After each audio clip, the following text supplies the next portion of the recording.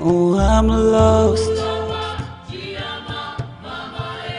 I'm lost. So lost. Oh, so lost. Yeah. I'm lost. Yeah. So lost. So lost, and I'm lost. So lost. Oh fuck! No, you can't do this to me. So lost. Oh, no! Oh Lord of mercy. Oh Lord of mercy. Oh my God! Oh my God! Oh, You can't do this to me! You can't do this to me!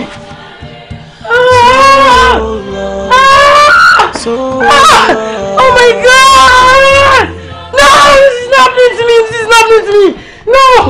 No! Oh, I'm lost.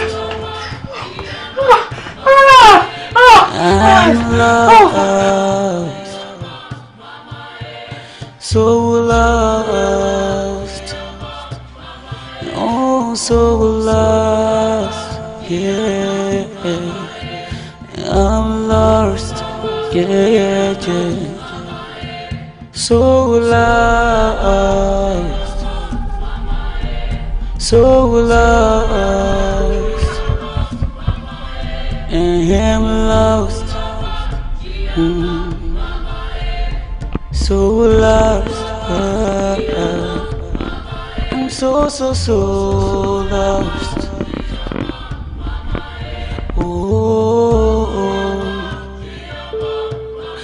Oh Lord of mercy. Oh Lord of mercy. Oh, I'm lost. So lost. So lost. Yeah.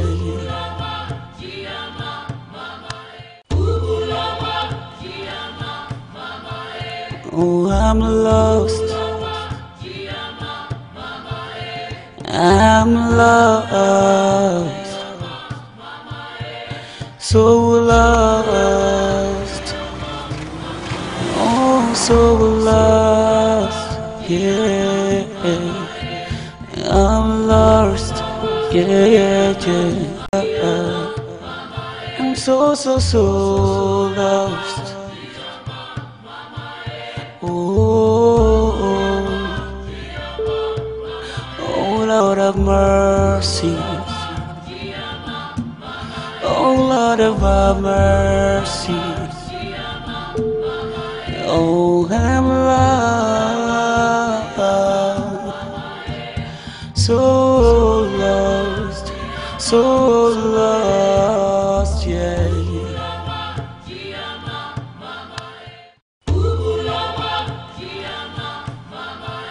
Oh, I'm lost. I'm lost. So lost. Oh, so lost. Yeah. I'm lost. Yeah. So lost. So lost. And I'm lost. So lost. I'm so lost.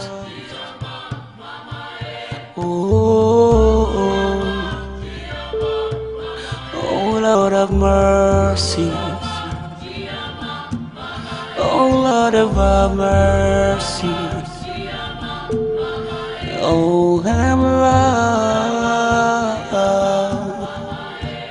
So lost.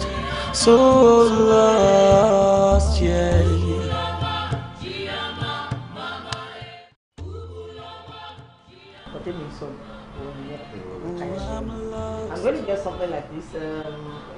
gbajúmọ̀ nǹkan táwọn gbajúmọ̀ ń lò nílé.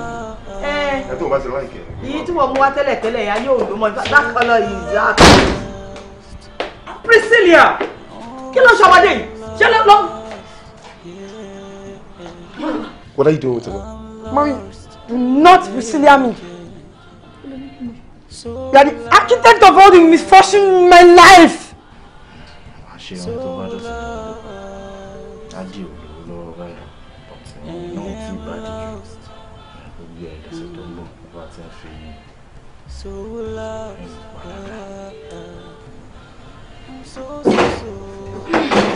ẹ kúlé o. Bàbá àtọmọ ẹ máa ń ṣe fún yín. Oh my darling. Ẹ wo ó ti rẹ̀ mí mi lè parọ́. Tá a bá kú lé ńkọ́. Kò yé mi nì tí a bá kú lé ńkọ́ láti àná tó ti lọ o ò bójú wẹ̀yìn o ò tiẹ̀ wò pé kí ló ń ṣẹlẹ̀ ńlé o wá ń dẹ́sì oníka kú lé.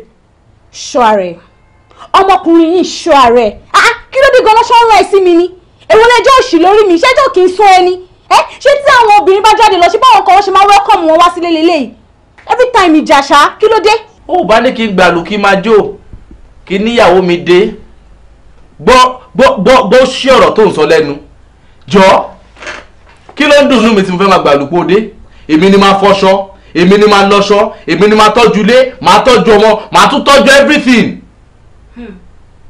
kí ló ṣe ẹ́ ó wá ní kí n máa gbàlù kí n máa jó gbogbo nǹkan tó yẹ kó máa ṣe gẹ́gẹ́ bí ìyàwó gidi gẹ́gẹ́ bí ìyàwó lé ṣó mú ṣe ni ṣó ṣe ni. ó jẹ̀bi tó ṣe ò bá dẹ̀ ti fi sílẹ̀ kó má ṣe rárá aláìmoore ara ẹ̀ ṣó ti gbọ́ aláìmoore alájẹsẹ́ torí tí mo dẹ̀ ṣe ń kú lọ torí títí yín ni bọ́mọ̀ yìí ṣe máa sanwó school tí wọn náà tó máa look good tí máa sanwó ilé tí máa ṣe everything fún ẹ ọmọ á sọ̀rọ̀ òṣì tó yẹ mẹ́rẹ̀ẹ́dẹ́ tó sì ìjẹkújẹ ló wá ń jẹ ó máa rọjú ọ̀rá nídìí oúnjẹ báyìí ni. Oníranù yẹn náà tó ẹṣẹ kó máa bèrè stupid questions kiri àdúgbò. My dear, are you okay? Have you eaten? Are you sure you are good? Yes. Please let's go inside. Kò fi ilé oníranù. ṣé mo ní kó kúrò wájú mi ni. Oníranù. Tọ́pẹ́.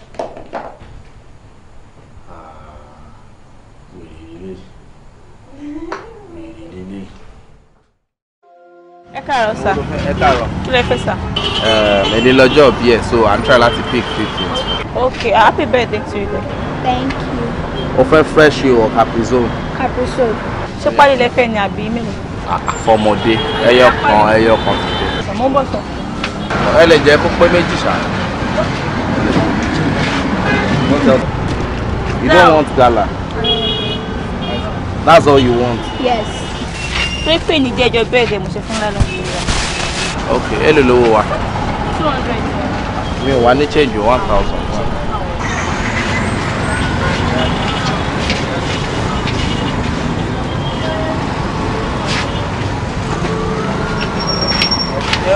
Ẹ ṣe sà. Any nice day.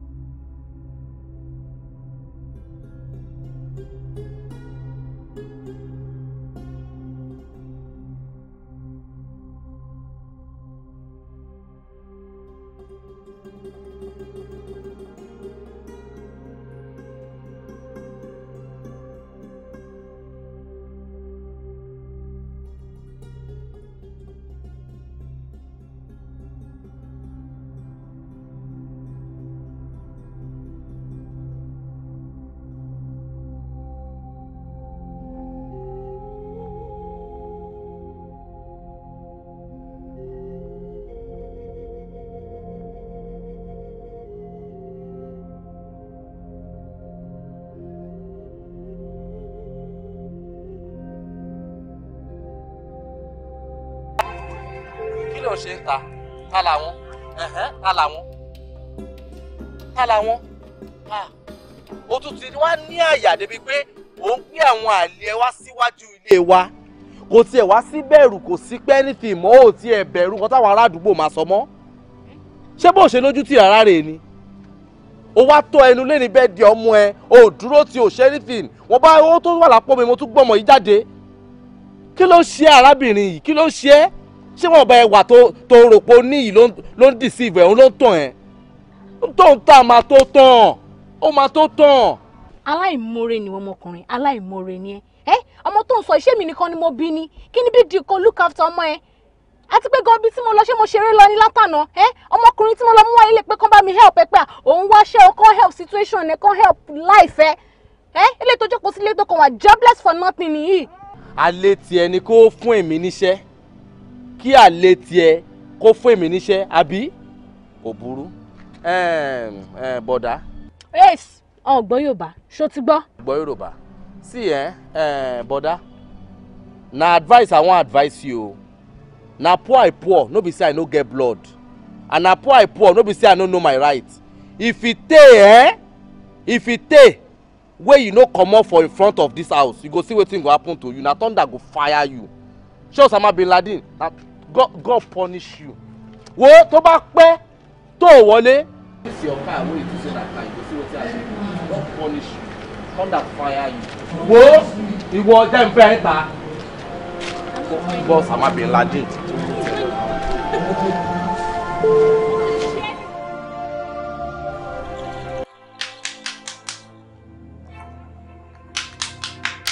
ọpẹ́ bákọlù mi jọ òkú ìdílé kò sí. kí ló dé kí ló ṣẹlẹ̀ kí ló dé kan náà. láti ọ̀sán mo ti ń béèrè lọ́wọ́ ẹgbẹ́ ọmọ mi dà ó kọ òsọ̀bi tó wà fún mi wá èèyàn kékeré di nǹkan ẹ̀ o èèyàn kékeré di ẹrù ẹ̀ ibi tí ọmọ mi bá wà òun ni kò sọ kí ló kàn mí pa ìyẹn ó pẹ́ kó tó kọ́ ọmọ mi dà. ìwọ náà ṣe bí ẹni pé ó tó bàbá ọmọ ṣe. bẹ́ẹ̀ ni bàbá ọmọ gidi ni mí bẹ́ẹ̀ ni. ọmọ mi wà níbi tó ti ń gbádùn ayé ẹ̀ tó ti ń mu cornflakes tí inú ẹ̀ ń dùn tó ń fresh ojú tì í lẹ́dùúgbò ọmọ mi ò lọ sí school tó bá wà ọmọ ìtẹ̀ tó ń lọ sí school wọn máa sunkún ni ṣé ibi tó wà yẹn ó lọ sí school inú ẹ̀ dùn ó wà alright kò ṣe lọ́dọ̀ ìwọ dáadáa tó fi àjẹ́ ẹ̀. ṣòro pé ìwọ ọmọbìnrin ìka ni ibi tí ọmọ ti ń mu cornflakes tó ti ń rán ọmọ school láti ọjọ́ tí mo ti ń bọ́ ọmọ yìí kọ́ àbíṣẹ́ ò ló ń bá mi tọ́ tẹ́lẹ̀ ni ọmọ tí mo tọ́ tẹ́kẹ̀ rí bẹ́ẹ̀ yẹn ó wá ń sọ nísìnyí pé ibi tó ti ń mu cornflakes abẹ́ mi kọ́ bó sanwó school ẹ̀ tẹ́lẹ̀tẹ́lẹ̀ tí ilé ẹni láti ń jẹ èkúté onídòdó tó bá wá kù díẹ̀ káàtó tó bá jẹ́ pé ìyàwó gidi ni ó yẹ kó bomi láṣìírí ni bẹ́ẹ̀ ni ó yẹ kó lè bomi láṣìírí ni ó kì í ṣe obìnrin gidi mo dẹ̀ ń tẹpá mọ́ṣẹ́ mò ń ṣe everything pé kí ọmọ yẹn lè padà sí school díẹ̀ báyìí ló kù ìwọ wá gbé ọmọ kúrò lé ọ̀dọ̀ àwọn àlè rẹ̀ ló gbọ́mọ ẹ̀ lọ nítorí pé mo máa ń rí text message lórí fóònù ẹ text message yìí idiot súnlẹ̀ yẹn mò ń rí lórí fóònù ẹ. ọ̀dọ̀ ọ̀dẹ̀ wo ọ̀dọ̀ àbúrò mi Akin pẹ̀lú ọmọ mi wà tó ti ń gbádùn in fact ọmọ yẹn náà wò lè wá bá ìmú níyà yẹn ti pọ̀ jù ẹ̀fọn ti fẹ́ jẹ ọmọ yẹn pa ó dẹ̀ rí anything ṣe sí ọmọ yẹn náà wò fẹ́ wá bíbá ìmú ó very soon ibi ló máa lọ bá mẹ́ ó lè dúró pẹ̀lú ìwọ dáadáa. ọmọ tèmi wà lọ́dọ̀ àbúrò tí sórí pé ò kì í ṣe obìnrin gidi ó gbé ọmọ mi lọ sọ́dọ̀ àbúrò ẹ̀ kó bá lè rò pé mi ò kì í ṣe bàbá gidi àbí kó bá lè rò pé mi ò tó bàbá ṣe irú impression wo ló fún àbí kí ni nǹkan tó sọ fún pé ó ṣẹlẹ̀ tó fi gbé ọmọ wá sọ́dọ̀ ẹ̀. Akin ò kì í ṣe àjèjì mi àti everything tó ṣẹlẹ̀ ló mọ̀. Akin mọ̀ pé o wà responsible. ìyẹn èmi ò wà responsible lẹ́nu ẹ. kò kí ṣe nǹkan tó yẹ kí màmá fi pamọ́ fún un ó mọ̀ pé o wà responsible tó bá yẹ pé ìyẹn ni wọ́n gbọ́n mọ̀ pé o wà responsible. sórí gbogbo nǹkan tó ń ṣe yìí ó máa lẹ́yìn ó máa lẹ́yìn mo kábàámọ̀ ọjọ́ tí mo pàdé ẹ. tí ò bá ń ṣe bẹ́ẹ̀ ni irú impression wo ló fẹ́ kí bọ̀bọ̀ yẹn máa ní ìyẹn àbúrò ẹ̀ yẹn kó wò pé mi ò tó bàbá ṣe àbí o fẹ́ dójú tì mí. kò lè wo bẹ́ẹ̀ ó mọ̀ wípé o wà responsible ó mọ̀ ni kò ṣe nǹkan ṣé akínjàlejò wa ni kò ń ṣàlejò mí náà everything ló mọ̀ pé o wà responsible náà dẹ̀ mọ̀ pé o wà responsible. Akin mọ̀ pé mi ò wà responsible kò ń ṣe tuntun. àtẹ̀wọ́ tí mo ti ń tọ́jú yín kọ́ Akin mọ̀ pé èmi ò wà responsible lẹ́nu tiẹ̀. that was good.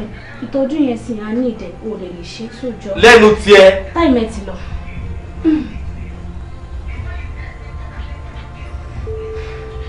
má fọwọ́ kàn mí náà tó bá fẹ́ Can never be. You can't tell me what to do no more. Can never be. Trust me, trust me, trust me. Oh yeah, yeah. Everything can never be alright. Everything can never be alright. You spoil the child. Everything can never be alright. Spare the road. Lack of full training. You spoil the child. We have to go out already to our by Yanni Bitan. Actually, No care. I mean, me, my cousin, my friend, Trust me. No. I don't have any minute. In fact, I don't have 1 minute with you. Oh, you know what? You can tell your uncle about everything. Ask for me later. And stop looking at me. stop it. Le bon question.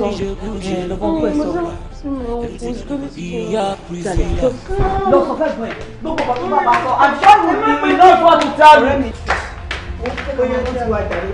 Ẹni tó máa fi tiẹ̀ dábúrò ní sí máa bẹ̀rẹ̀ sí ní so àwọn ọ̀rọ̀ tí ò make sense kan ló máa. Everything can never be alright. Everything can never be alright. Can never be. Everything can never be alright. Everything can never be. Can never be. Everything can never be alright. Everything can never be alright. Trust me, trust me, trust me, trust me. Oh yeah, yeah. Everything can never be alright. Everything can never be alright. You spoil the child. Everything can never be alright. Everything can never be alright. Spare the road. Everything can never be alright. Yeah, everything can never be alright. Lack of control. Everything can never be alright. Yeah, you spoil the child. No ambition. No care.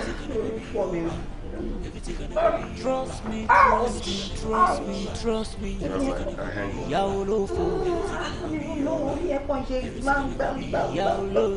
How are you guys? Mom, I want to ask you one question. Yes, go ahead. Why is that what you drink? Why do you drink?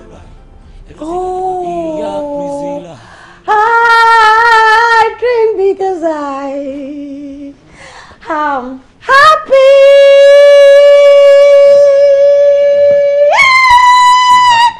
I drink because I am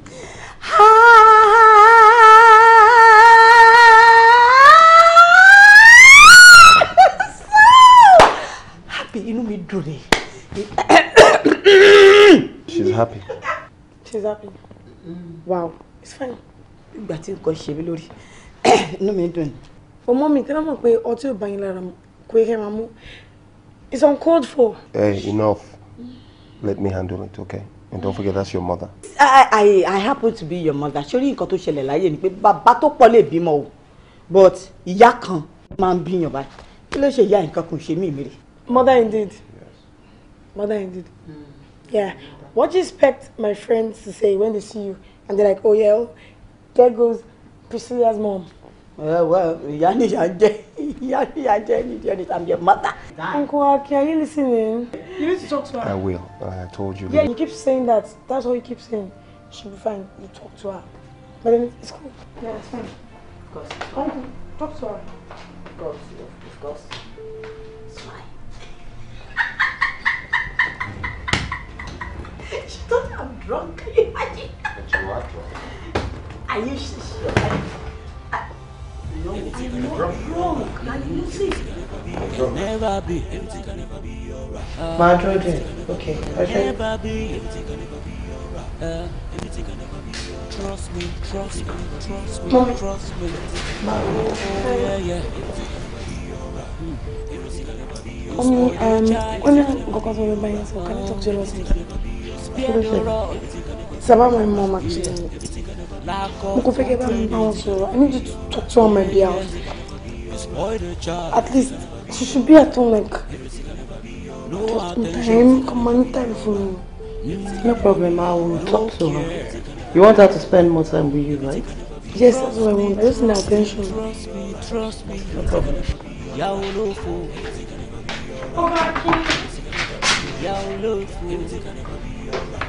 Come here, come here. Come here. Come to uncle. Come to uncle. Come here. Come here, darling.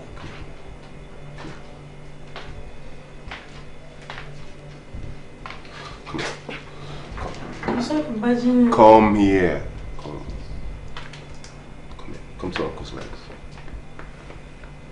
Come to uncle's legs. Huh? You okay?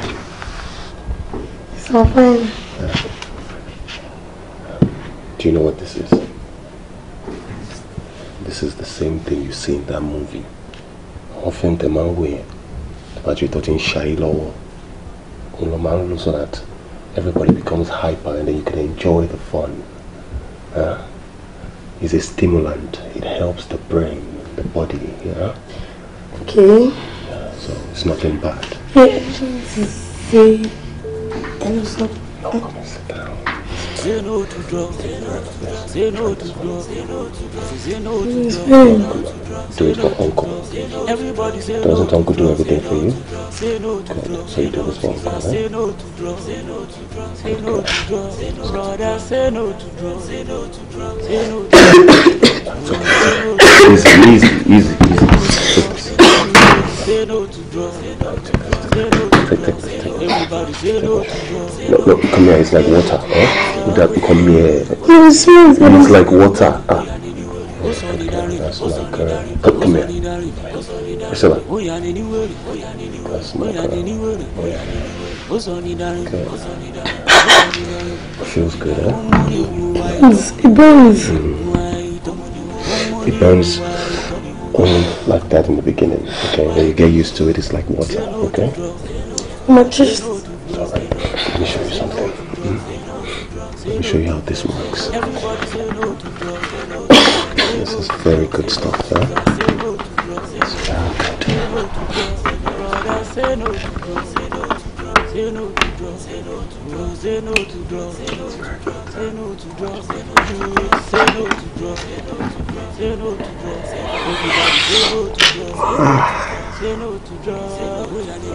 Are you fine?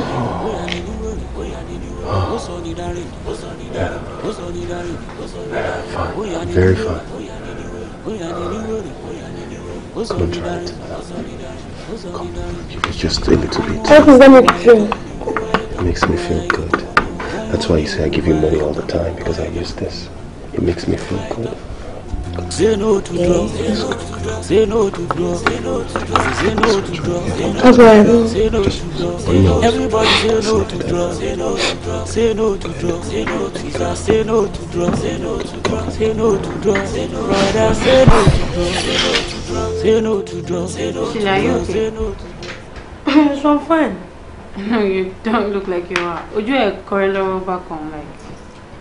You know, my uncle drama decided to come have some fun. There isn't something you want to talk about. Me. Really, show me million. Can I decide to come have fun, my friends? Okay, my boy Dake. Show me million. It's drama. Hey guys, how about we go have some fun? See, that's what I'm talking about. Let's go have fun. But like, I'm not for you. Like, why is everybody saying fun? Like, you're super boring, bro. If you come at Team Bonnie, how about we just stay home, have drinks, and have some fun here? Do you mind if I go to some? Okay, because I need something really strong. With for my life. Go this strong. Don't worry, I got you. Oh, I'm lost. I'm lost. So lost. Oh, so lost. Yeah. I'm lost. Yeah. So lost. So lost. And I'm lost. So lost. I'm so lost. Oh, Lord have mercy. of mercy. Oh, I'm lost, so lost, so lost, yeah.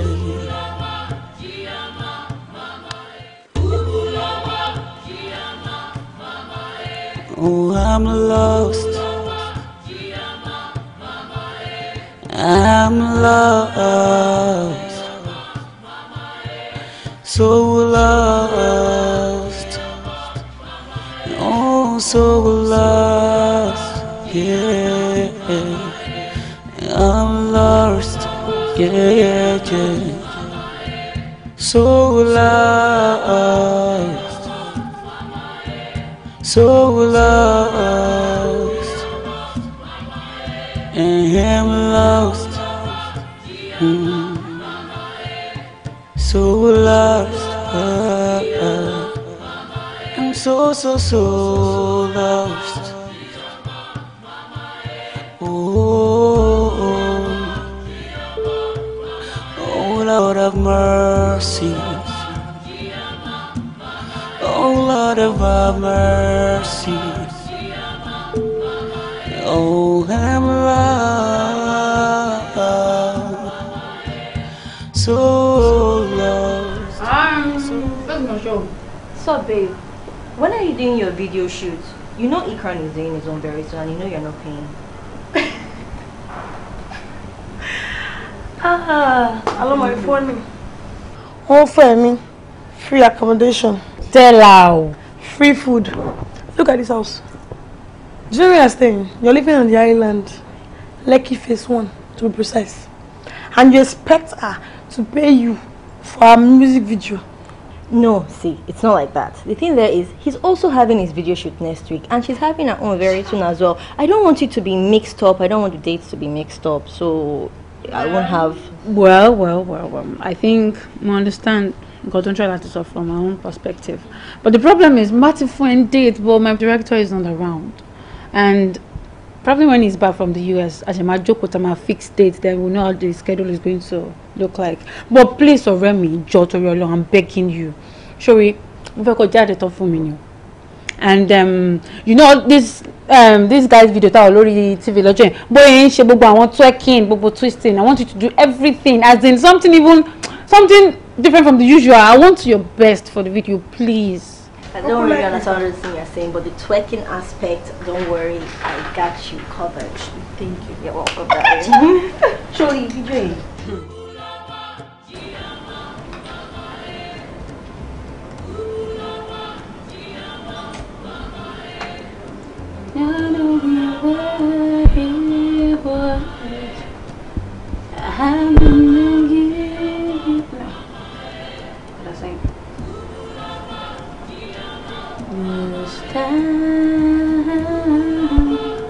Darling, just kiss me to love. Your eyes all loud in your eyes.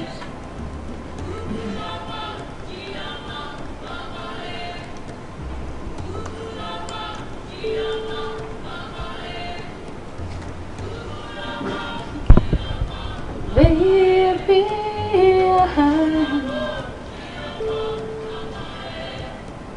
she will need to kill me.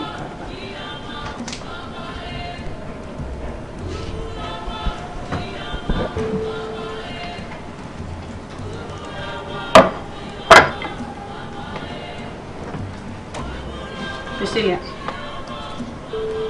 I still think there's something you're not talking to me about. I am going to ask you again. Because ever since yesterday, you have been unusually quiet. And it's so unusual of you. You know you're not a quiet person. Quiet bear. So I've just been thinking, babe, what exactly is the problem? And why are you not sharing it with me? You don't feel comfortable talking to me anymore. Okay, firstly, you should know, like, I've known you since like forever. And I would never lie to you, like, I would never lie to you. I told you there's nothing wrong, like, I'm good. You're good. Yeah, you can't decide to come spend like a day, 2 or 3 with my girlfriends. Like, I just wanted to be far away from home as possible. Priscilla, you're lying. And you know you're lying. I'm not. So, Remo, no problem for Lupe Ofe Wasibe Bai. I'm your friend. Ile. But the problem I'm having is that I think you're facing something, or probably there's a problem somewhere and you're not talking about it. And we're friends. Only a problem shared is a problem solved. So I'm going to help you solve if you're not telling me about it. Trust me, I'm fine. Like, for news, I was actually thinking I'm going on a day or 2 days after. Well, like, I don't want my uncle thinking I'm going away, you know. Come on, come on, there.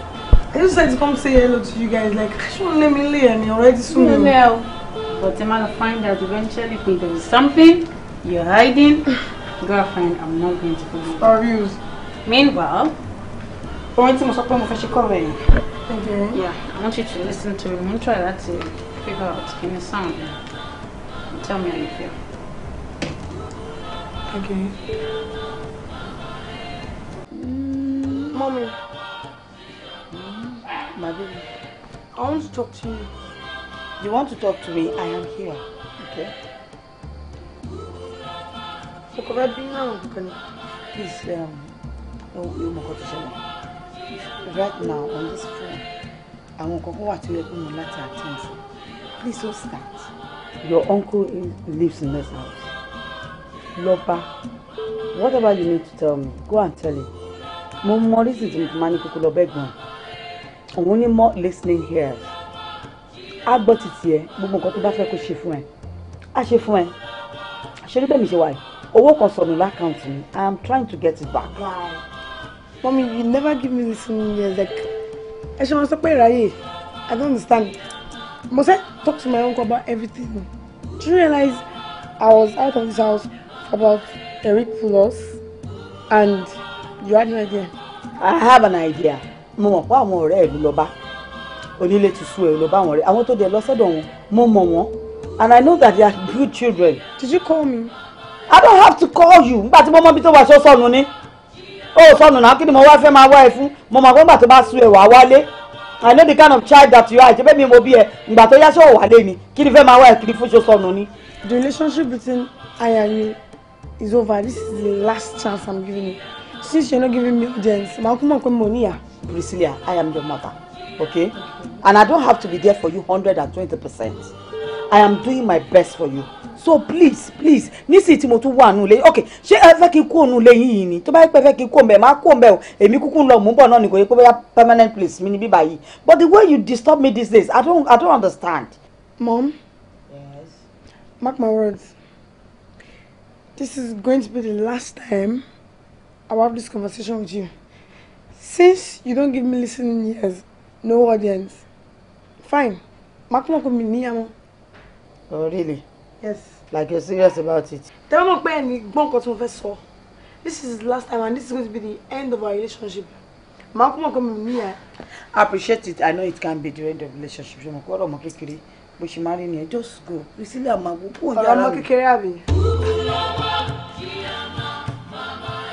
oh, I'm lost. I'm lost. So lost. Oh, so lost. Yeah. I'm lost. Yeah. So lost. So lost. And I'm lost.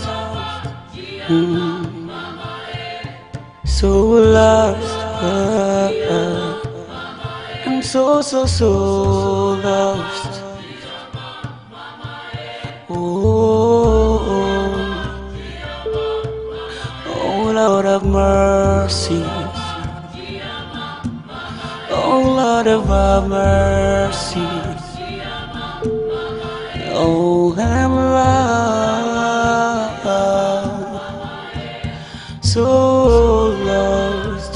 So lost, yeah.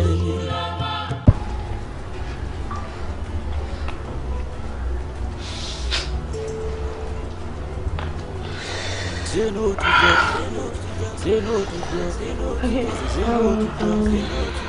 no to drugs. Everybody say no to drugs. Say no to drugs. Okay, man. Say no to drugs. Say no to drugs. Brother, say no to drugs. Say no to drugs. Say no to drugs. Say no to drugs. Say no to drugs. Like, you say no where to do you use that? No, say no to drugs. like you go to Everybody say no to drugs. Hey, are you listening? Yeah, okay. Yeah, I need why is he talking for sharp?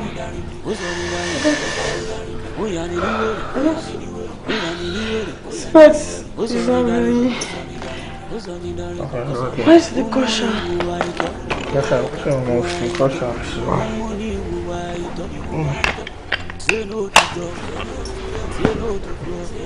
What's this?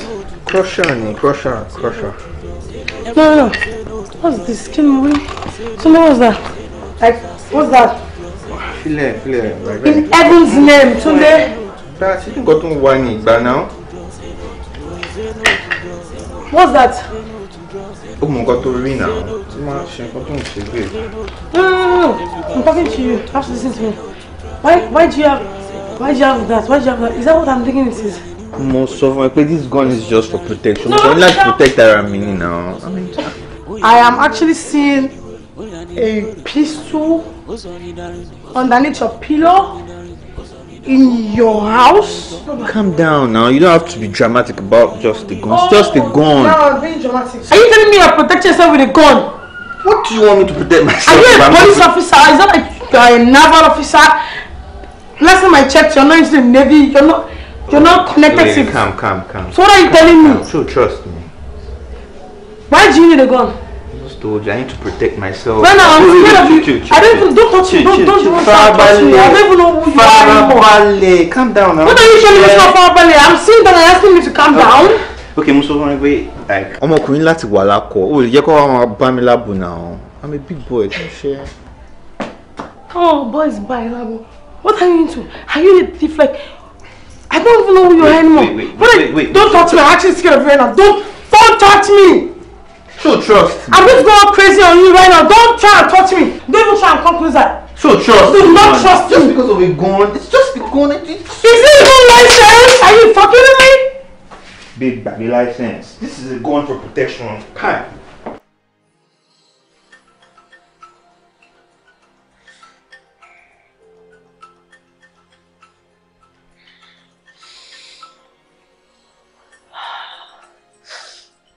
Priscilla.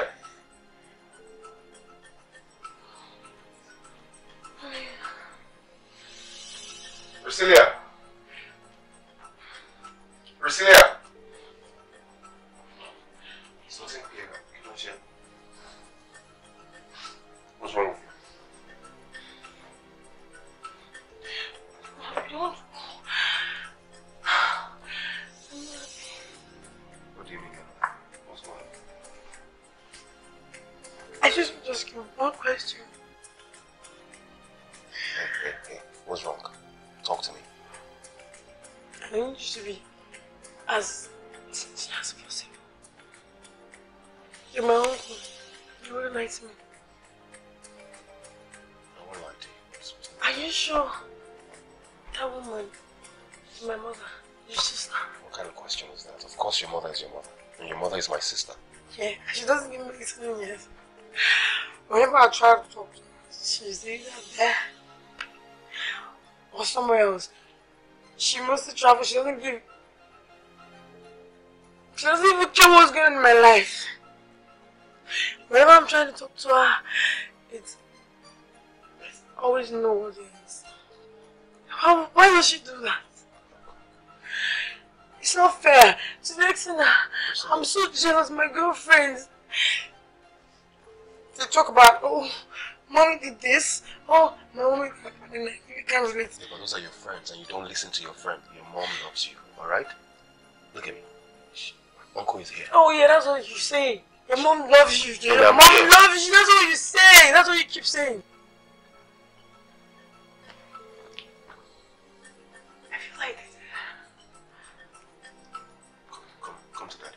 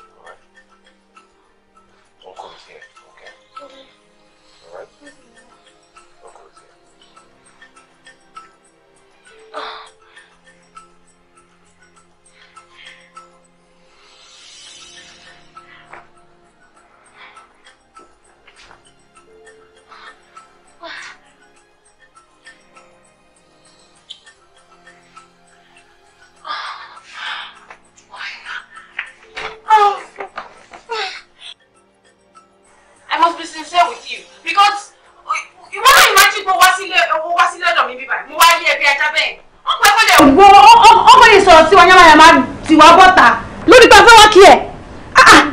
Jẹ́jẹ́ mi rẹ̀ hàn náà. Ìwọ náà imagine put yourself in my shoes. Mo wá kí mi lé mo wá yẹ ẹ̀bẹ̀ yẹn. That was so embarrassing. I was just wondering kí ló dé tó báyìí nígbà tí ṣe pa aṣẹ àwọn tẹ́lẹ̀ àbí I don't understand. It's very very very annoying. Kí ló dé now? I'm sorry. This is not a sorry matter. I'm very sure there's something you've told your uncle. That's why he treated us like that. Like common street rats. What's that rubbish? God bless you. God bless you. God bless you. Are you saying that for real? Nígbà tí ṣe pé agbéṣẹ́ wa ká wọn mọ́lé àbí bí a donation àbájọ àwọn tẹ̀mí ń pa we're good on our own now. Kí ló wá lè tó tó yẹn? Ṣebí uncle ẹ̀ ni wọ́n. Your dad is late now. Can you mom say why you won't call? He practically raised me. He is practically your father. He raised you. Can you why your father and call? Your father is late. Even your mom go on later. You don't go now. That's why I'm really apologizing. I'm like sorry, Effie.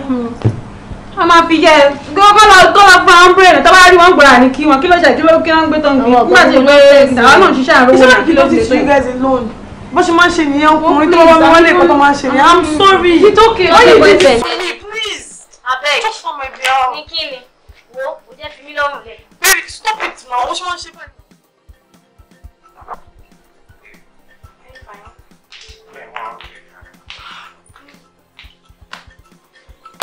Bola, what have you been doing since? Because this man take eternity. I'm not being normal. Where's the food I actually prepare? Kò ní pẹ́ jiná. Out.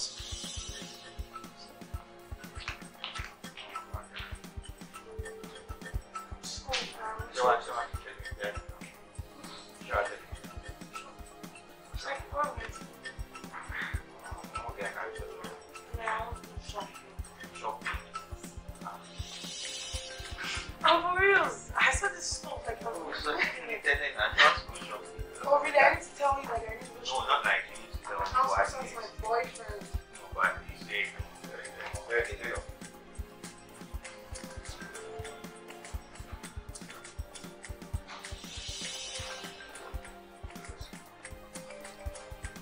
It's my boyfriend. Yo, My boyfriend. who are you? My name is Yetunde. Your boyfriend.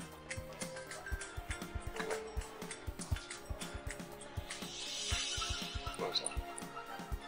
What is that? No questions, just go. This is not fair.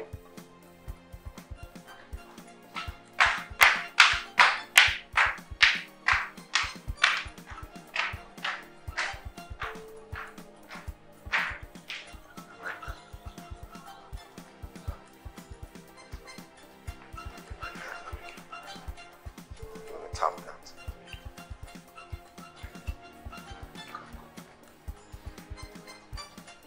Come, stand right here. Home. I never want to see you again. I never want her to see you again. Can you move you?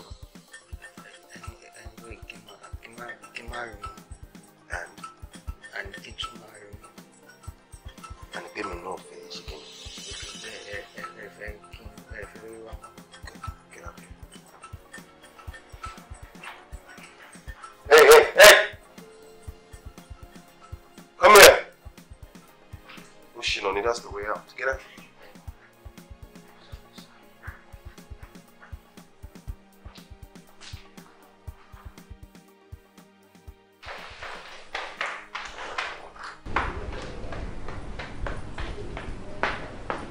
Uncle, but why do you keep doing that? That was like really embarrassing. My girlfriend was here the other day and all you had to do was tell them to excuse me. Don't say that again. I never want to see anybody with you. Okay? Why? No, look The other day my girl... Shut up. No girlfriends, no boyfriends, alright? Do you have an exact reason? Why don't you want to see me with nobody? Skilla, no questions. Go inside. That's not fair. It's fine.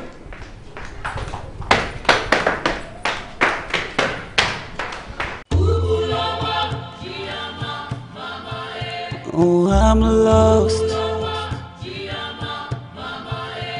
I'm lost,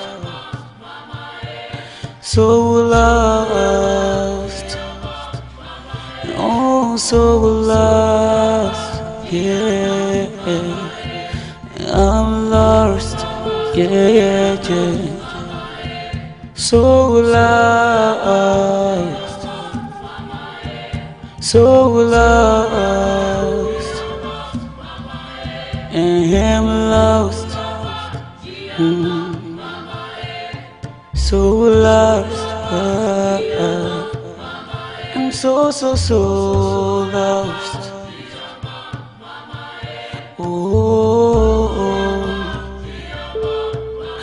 Oh Lord of mercy, oh Lord of mercy. Let me call me. Did I offend you? I've been trying to reach you all day. Oh, the wake up. She ain't got on question. Show Danny. I sent you series of messages. I told you I'm sorry. You're sorry, but you probably reacted that way because first time somebody in here and he was just trying to be protective. He's protective. She but mo debe she mo mad at Danny abi mo move on Danny. It's not that way. It's not what you think. First time somebody in here. So I'm actually, I don't know, he was feeling indifferent or something.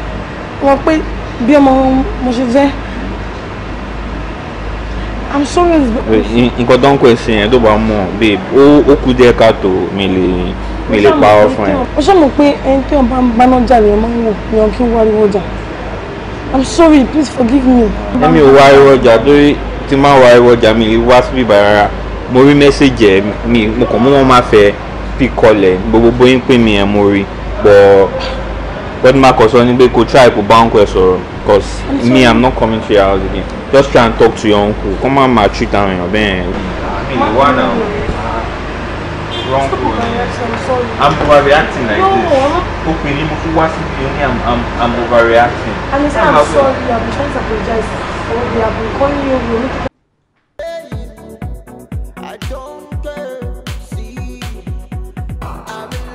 I'm in love with you, girl, I'm down for real. Don't listen to what I'm saying, my girl, I'm down for real. I'm in love with you, girl, I'm down for real. Take my hand and walk with me, girl, my girl, I'm down for real. I'm so in love, it's you, with you. I'm so in love, with you. Yeah, I'm so in love, I'm so in love with you. I'm so in love, with you.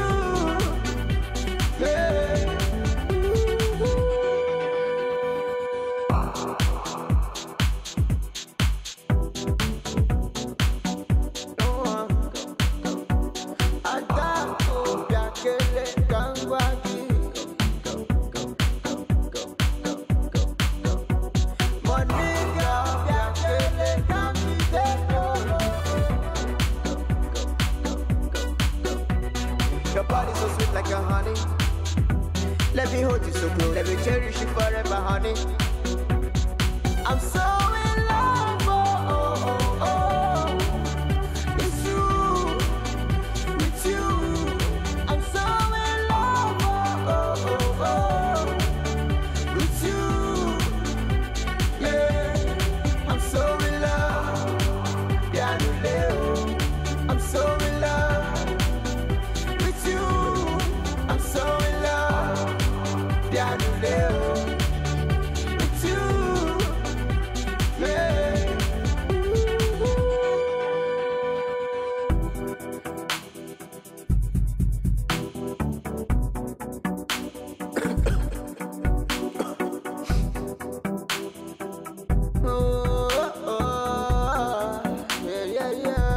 See, share you go like make we run and go the far away when nobody Origoga. Party yẹn le. Irú àwọn party tèmi máa ń láì pé kí mi ìráyè òṣìṣẹ́ mi lè tún fẹ́ lò láyé ìlú ọ̀rọ̀. Kí ló ṣe ìgbọ̀nà tó ń bá ẹ sọ̀rọ̀ tó lóun láì kí ẹ? Mi ò máa gbádùn tí ẹ o. Kò gbádùn rárá gbogbo tó ń sọ ìjẹ́ wọn. Báwo ni o ṣe ní wẹ̀ ní? Fọláṣadé, will you stop it? Yes. Ọlá ti stop ẹ, o lè máa ṣe báyìí lọ. What is wrong with you? Wá ẹ̀yin tẹ́ bá jẹ́ bí heavyweight champion báyìí. Ẹ má nídìí irú àwọn small boys bẹ́ẹ̀. Yes. Àwọn náà lè help the situation because you don't like physical exercise. Ọmọ ìdí ẹ̀ tẹ̀lé ẹ, mo dẹ̀ mọ̀ fún àwọn ọmọ yẹn lówó lọ́wọ́. Ó dẹ̀ sọ pé àwọn lòun like. And what is wrong with you dating that guy? Ọmọ ẹgbẹ́ ọmọ mi. Kí ni kí n fi ṣe? What is ọmọ kékeré yìí? Ṣé ọmọ kékeré náà fi ń ṣe ni? Àkílẹ̀ àgbàlagbà lè ṣe ojàre. Kí ni àwọn àgbàlagbà ṣiṣẹ́ àwọn àgbàlagbà wọ́n lè mí nǹkan tá a sọ yìí. Ọmọ kékeré yìí ló máa ṣe gbogbo nǹkan tá a sọ yìí. Irú wọ̀ yìí sí onídìí pé kéèyàn ojú ẹ̀ bí ẹni máa kú. Yes, it will help you to do some weight. Okay, ìjọ torí mi, o ní àwọn máa lose weight. Ẹ bá wọ́n ṣe ní lose weight nígbà tó ti gbá mi lábàrà bí ẹni máa kú. Bẹ́ẹ̀ni lọ́wọ́ wọn kọ́lọ́kọ́lá ṣé mo fẹ́ máa parọ́ fún ẹ nípa sexual exercise ni. They advise us to do it all the time. Tó bá tẹ́tẹ̀ méjèèjì sókè, tó bá máa fi kó wálé orí kó máa kọ́kọ́ rẹ̀ because ó ti lose àwọn you need to lose some weight here. Bóyá ti bá bí gọ́ọ̀gù tí gọ́ọ̀gù bá ní bẹ́ẹ̀ ni, èmi náà wá wò bóyá miss tó fi ń jò nìyẹn lóòótọ́. Torí àwọn ohun tá à ń sọ tó bá bẹ̀rẹ̀ pẹ̀lú ẹ̀ látọwọ́ wájú. Torí gbogbo àwọn kíní tó bá máa fi gbà sí left and right. That's one physical exercise. Torí àwọn yẹn àtẹ̀kọ́kọ́ tó lè pọ̀npọ̀npọ̀ yẹn, wọ́n á kọ́kọ́ jọ̀ wọ́n á wálẹ̀.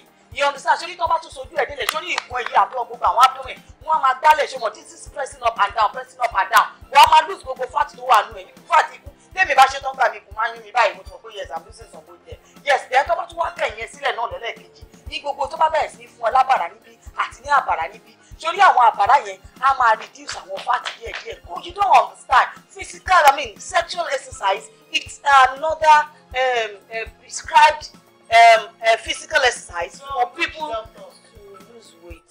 Well, it's everywhere. I don't know why you don't know. Owó nínú ayáda pé kò ẹlì wá bẹ̀ 1 hour 2 hours.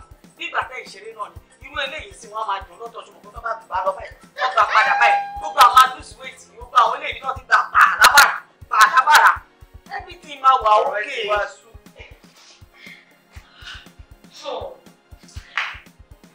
Mi ọ̀rẹ́ mi. Mo lọ nǹkan lẹ́nu. Wọ́n á mú ìtìpọ̀pọ̀. So cute, so handsome, so everything. Tẹ́ bá rí biceps say, oh my God. Ara mi ṣe kìṣkìṣ. Babe, calm down. Jọ, ṣé bọ̀bọ̀ yẹn ẹ ti ń fẹ́ra yín tẹ́lẹ̀ ni àbí kò yé mi tó ti mọ̀ pé ó ní 6 packs so cute. As bó ṣe wà yìí ó ti fi ojú bu aṣọ. I swear. Ẹ wo ìròyìn ọ̀tá àmójúbà mo ní handle ẹsẹ̀ in fact ẹ jẹ́ fi wọ̀nyí. Like I am interested. Mo ń bọ̀.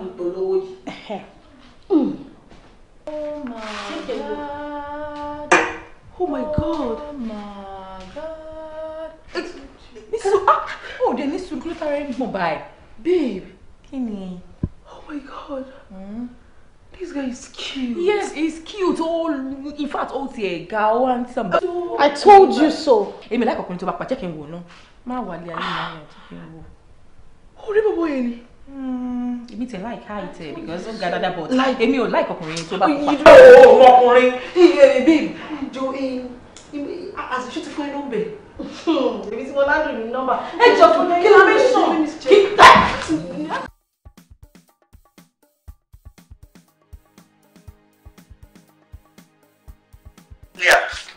Cecilia, kí ni gbogbo ilé love message lórí fóònù ẹ? Kí ló mean? Kí ló mean pé kí ni mo mean? But the last time love message here. What's that? That's my uncle. What is it? Uncle ẹ send love message here. Kí ló sọ? Yes, what's the problem? Okay, so what's the problem? Kí ló sọ? Can't you send me? Mo ní bí wọ́n ṣe for the past 7 months I want to talk to you. Kí ló ṣe? Why are you screaming? Why are you not screaming so hard? They go celebrate for years and they have no problem. Okay, fine. We're in this relationship because of sex or something. I don't understand more. What are you trying to tell me? You don't know now. How do you always send you a message? Do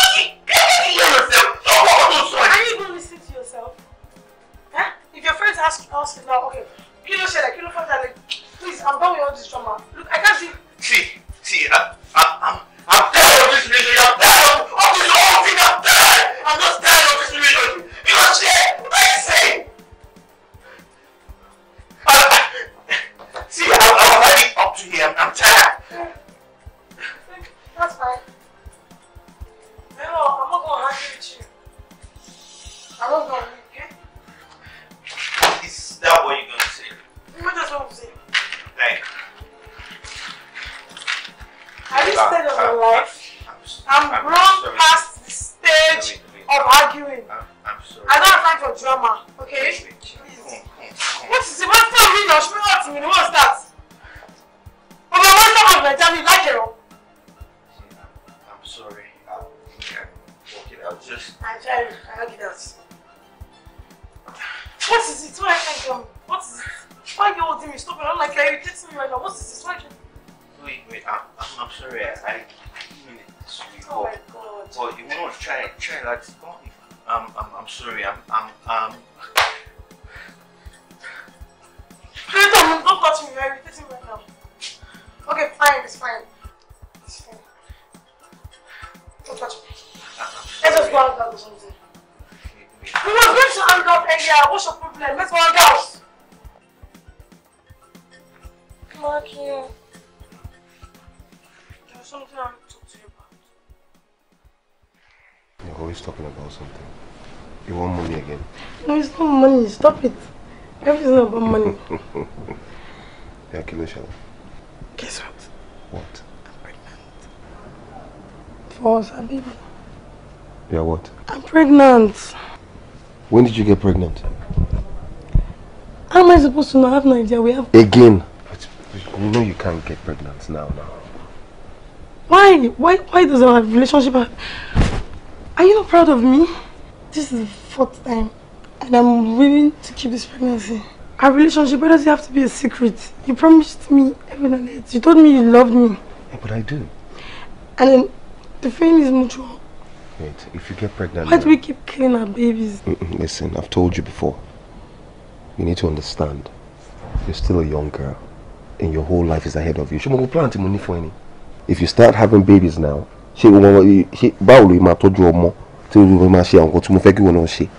I promise you. You'll take this one out, and then if it happens again, you keep it. That's not and fair. then when you keep it, wait now. If it happens again, you keep it, and I'll also now throw you a wedding. Are you sure? Are you really sure about that? I'm very sure. Is that a promise? Have I ever lied? No. Huh? That's not it.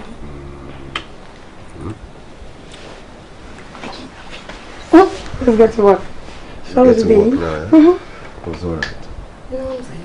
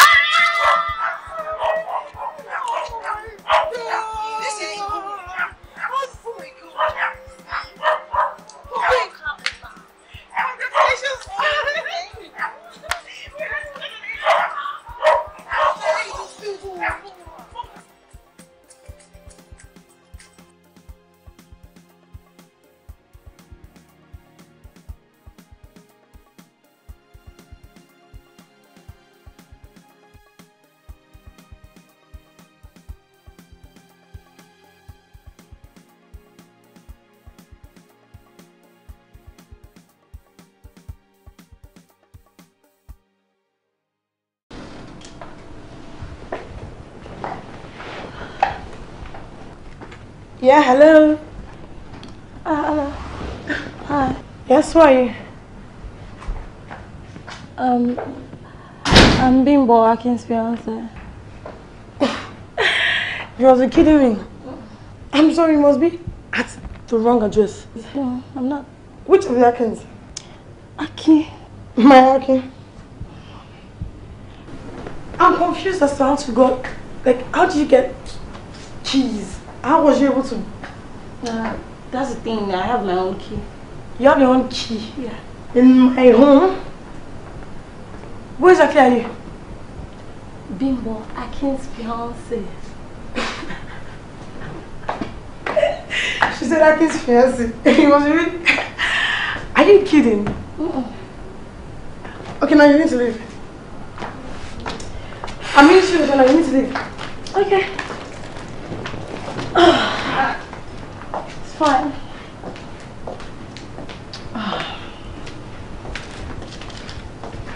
Shut the door. You know what? Talk to her. Can you ask about me? Bimbo, I'm his fiancé. Okay? Baby, shut the door. Okay, I can feel I'm weary. What's the problem? Okay, so there was this weird lady. She was in the house. I don't even know what she was looking for. She had got to tell me she came to see you. I'm really lost. She really have a lot of explanations to do. I don't know. What was her name? She told me her name was Bimbo or something like. And then she told me you were handed at this Becky's house. How is that possible? Like, who is Bimbo to you? Like, who is Bimbo? You said Bimbo is my fiancé. Okay, you're kidding me, right? Bimbo is your fiancé. Who is Bimbo to you? Are you joking? See, you need to listen to me. Nile Yoruba. It is an abomination for a brother and sister to get married. Oh, now you know it's an abomination. Right now, all I'm hearing is blah blah blah blah blah. It can't happen. Why? Because I can't marry my own younger sister. Last time I checked, you promised me. Oh, you was going to marry me. I killed 5 kids for you, our children. And now you're trying to tell me that it's an abomination. Oh, now you know it's a... really capital run. So you need to stop smoking. Okay, now you think I'm crazy. Oh, you're trying to call me crazy. Wow, I'll show you what crazy is. In the first place, who taught me how to smoke? Who introduced me to drugs? Done enough with that thing. Just stop smoking it. Stop smoking it! I'm losing it. If you try that shit with me, I can don't even try with me. I can for you. I can please don't do that to me. Shh. Tell me that was a joke. Please tell me, was it a joke? Was it a joke? Aki!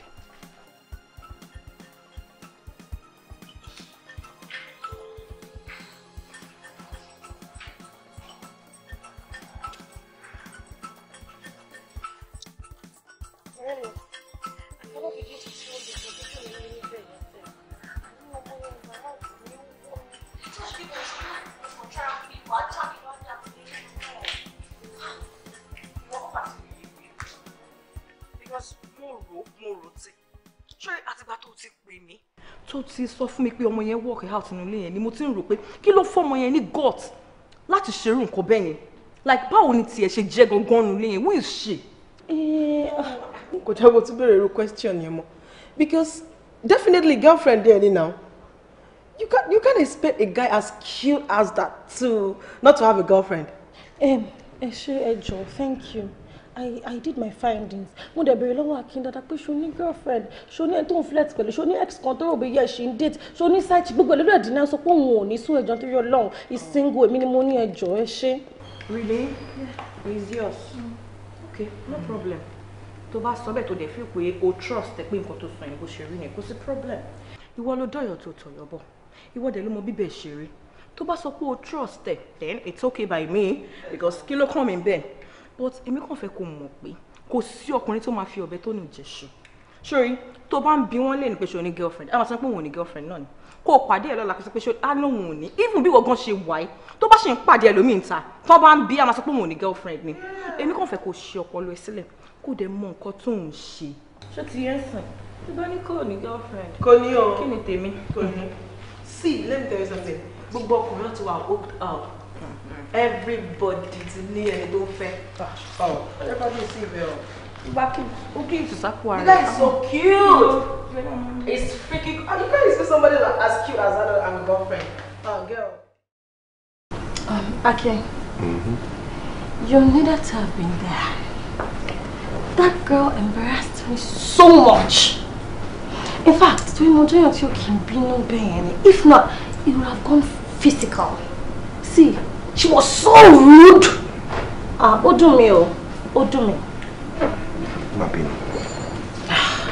Kò síbi tí mo fẹ́ tì sí, ó ṣàmọ̀ wí jẹ́ sí mi, mo ti ṣàlàyé fún tẹ́lẹ̀. This is my only niece. I'm like her father, I'm like everything to her. Your niece? Yes. Don't act, Ben, don't sorry me anyhow. I told her that day, she needs to talk to you. You need to tell her about me. I will. Please, I'm your fiance. She needs to know that. I will. She'll be working my baby. She'll be working my She'll do you she feel it? Exactly. You did the right thing, so I'll talk to her, okay? Okay? Okay. Okay, go make me something to eat now.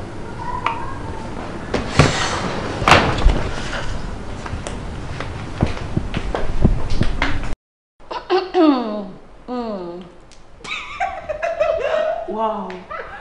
Oh my goodness. Mom, any sir, clearly to mom blush. Shit, èmi náà phone ring. I'm doing money. What you talking about? No, as in, èmi ò expect pé bọ̀bọ́ yẹn lè propose. Ó tún padà sẹ́yìn ni mi like. Ọ̀rẹ́ mi, I can't wait. Wo wedding loading next time. Yeah. Jọ̀ọ́, ẹ má bínú. Èmi mo máa wà in charge gbogbo Ankara lace, aṣọ ẹ̀jọ̀. Ìfẹ́ wàhálà. Ewu ò fẹ́ wàhálà. Kí ló ń sọ now? Ṣé wọ́n nìkan lọ̀rẹ́ ẹ̀ ni ó dẹ̀ fẹ́ wá in charge of Ankara àti lace fọwọ́ mọ́ Ankara jẹ́ kí mi fọwọ́ mú lace. Aṣọ nìkan ò lè fọwọ́ mú oúnjẹ òkè mi ò lẹ́yìn oúnjẹ òní ò mọ oúnjẹ ìwọ ni kò mọ oúnjẹ. Ṣé o like oúnjẹ lóko. Nigeria wedding mi ń lọ orí Instablog àbí orí kí ni mo ní orí Instagram sí. Wait, let me just check.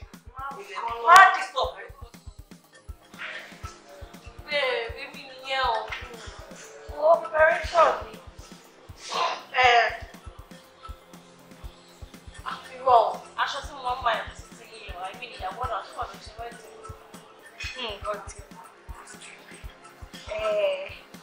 Yeah, I'm sure now. Cordless, no matter you already know I'm not saying you again. You mọ̀ kí mo ní taste now. Class and everything.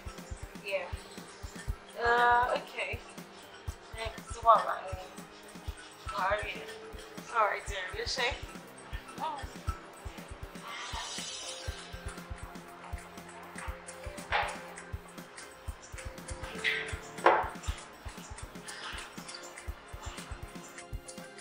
Kevin,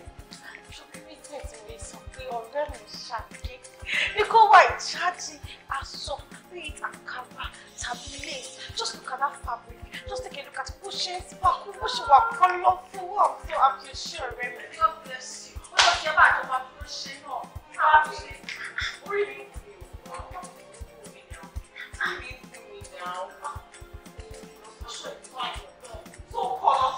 Very colorful. Aṣọ yìí fine. Ó fine. Ẹ wá pààrọ̀ ó fine. But ó lò wọ́n pé aṣọ yìí fine. Tẹ̀gàn ni. Àti aṣọ yìí dá tẹ̀gàn ni. Mọ̀ pé fine. Nítorí ẹ̀rọ ló fi lọ mú aṣọ ẹ̀ pé the same colour aṣọ tó wà dé tó wọ̀. So nice. Ó ti gbà pé mi máa wà ìkẹ́ oúnjẹ and everything. On one condition. Èmi ni màá wà in charge anything entertainment ìjọ wedding mi. Olórin mi ò gbogbo anything wọ́n máa fún jọ ìgbóyà ẹgbẹ́ gba DJ or anything àwọn ìkẹ́. Ilé tó sọ̀rọ̀ bí mo fún ẹ gbogbo drinks mi. Alága aṣọ alága bẹ̀rẹ̀. So nice. Oyè oyè àká máa pè bá ṣe máa bẹ̀rẹ̀ sí í ṣe àti wà ó lè ṣọ́ọ̀bù.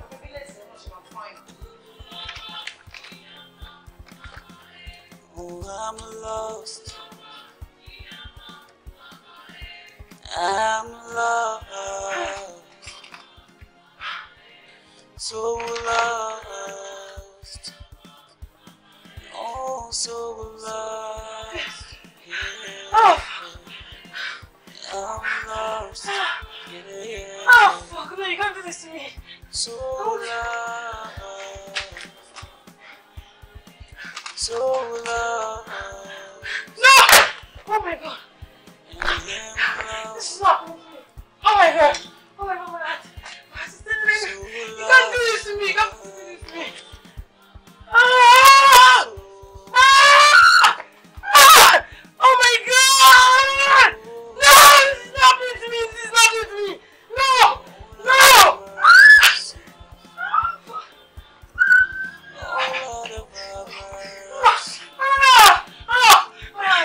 Oh my god, you can't do this to me.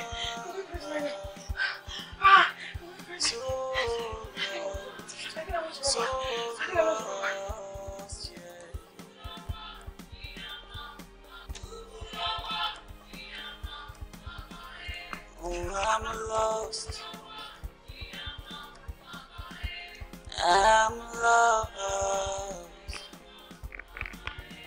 so lost, oh so lost, yeah, I'm lost, yeah, so lost, so lost, and I'm lost,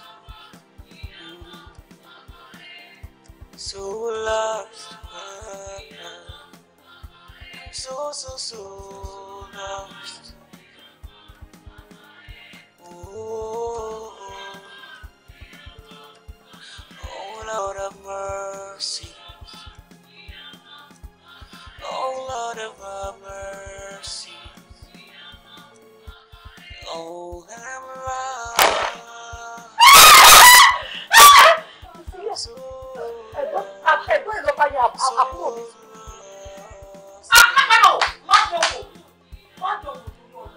it's over. I'm done with you. You cannot be done. Priscilla,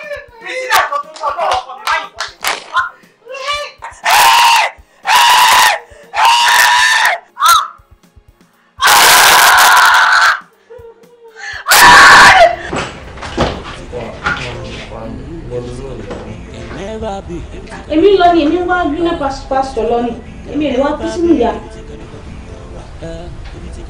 òun wá greener pasture lọ tó dẹ̀ mọ́ para mi rẹ̀.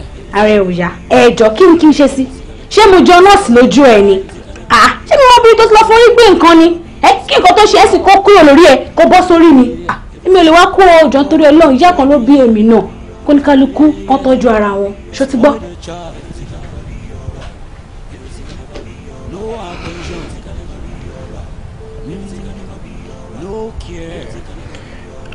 ọmọ mi dà.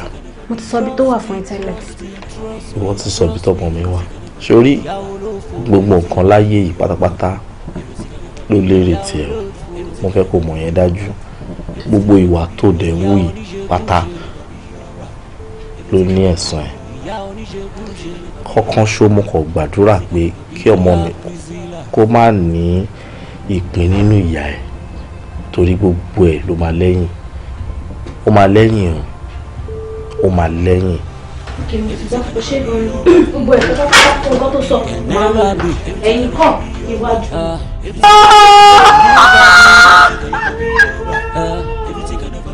Trust me, trust me, trust me.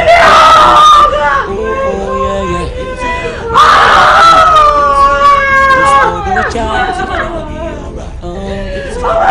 Spare the rod. Yeah, lack of home training. Yeah, yeah. You spoil the child. No attention. No care. Trust me, trust me, trust me, trust me. Yaolofo. Yaolofo. Yaonijekushi.